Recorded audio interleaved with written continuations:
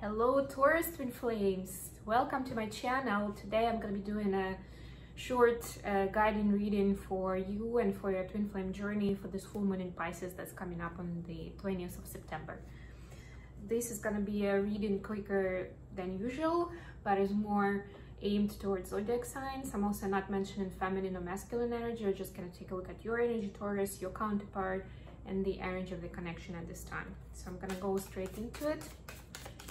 Hope you're doing great. Then of course, if you're interested in a personal reading or a coaching session, contact me via my email address that you can see in the description box and we can agree the details. Okay, so energy of Taurus during this time. This is a very powerful full moon coming up, and just wanted to give an extra guidance, be a bit more specific to certain groups. Of how you can make the most of this time and of this energy to manifest what you're looking for, because this time until end of the year is going to be super powerful for changing things around, no matter what it means for your specific journey, for your situation. Okay, thank you. Your person, a lot of cards, we'll take them, and the connection, please. So this is still a general reading, so take what resonates and leave what doesn't. Bottom of the deck, Strength. There's also a strong Leo energy, so it is, if you're dealing with Leo, there's a confirmation that this is your message. Okay, please clarify Taurus energy. Okay, and please clarify the energy. Because for a person, Taurus, you've got quite a few cards, so I think it's gonna be fine. All right, thank you.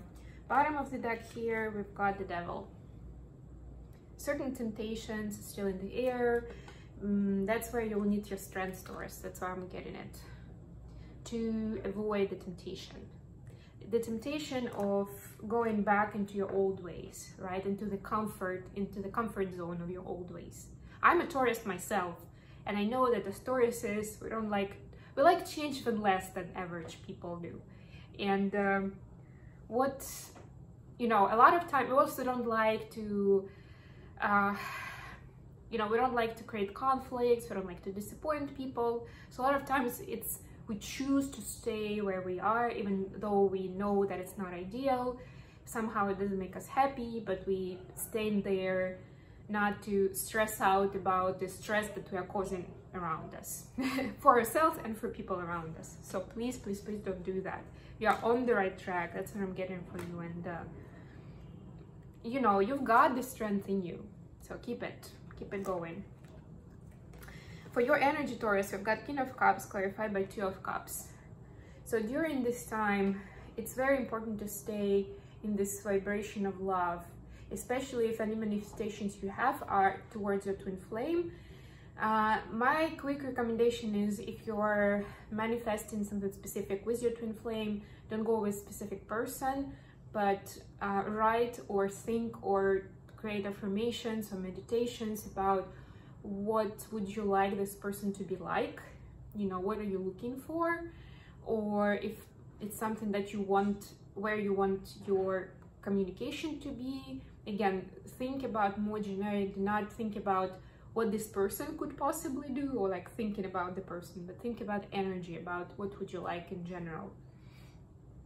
And yeah, it's driven your I'm getting here, you're like on the high, you're like a very elated mood, and it's driven by this twin flame dynamic, by this connection with your person.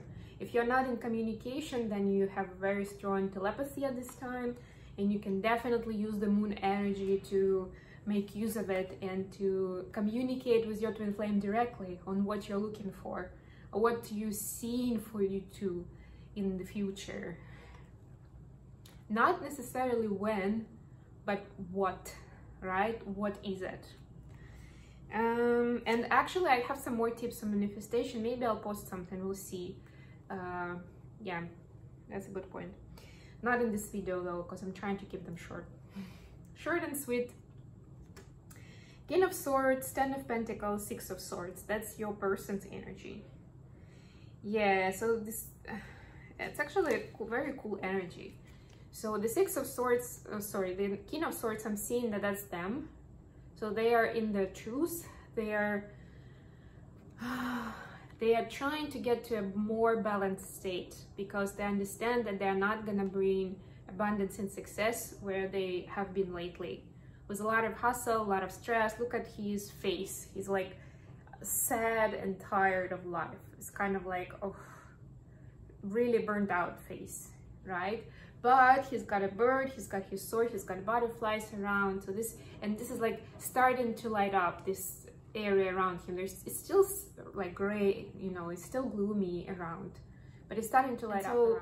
They are seeing that this is there is the light at the end of the tunnel, so to speak, and that's the Six of Swords energy, right? Seeing the light at the end of the tunnel, seeing the way to their happily ever after, to the abundance, to whatever the goals they have, whatever mission is in their terms. Actually, yeah, to me this card is more about, in this deck, is more about mission, about how you contribute to the world in the physical.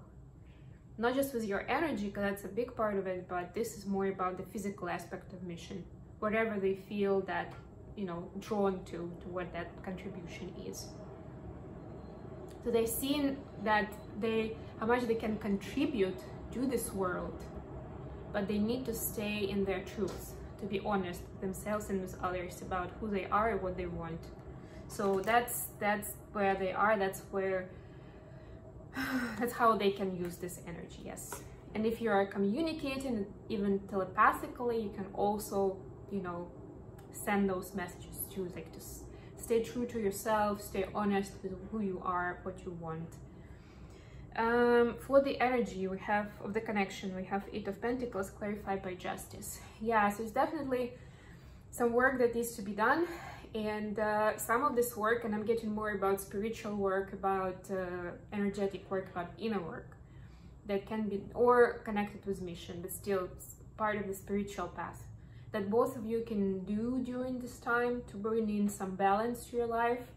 And I'm not talking like balance for like I'm stressed out and in an hour I'm balanced now. No, it's balance on a bigger scale, pun unintended. It's more like, yeah, if you're a little confused or stressed out about how your life is going or what's like happening around you at this time, this is gonna bring a lot more, not comfort, but a lot more inner peace with it, and this deep understanding that this is all for your benefit and it's gonna bring in something new and exciting to your life, right? But this inner work needs to be done, or at least some kind of worship, some sort of like giving some of yourself for the good of others, for in the name of love, those kind of things, right? Something noble connected with mission, one way or another. Okay, the card of guidance. Flexible.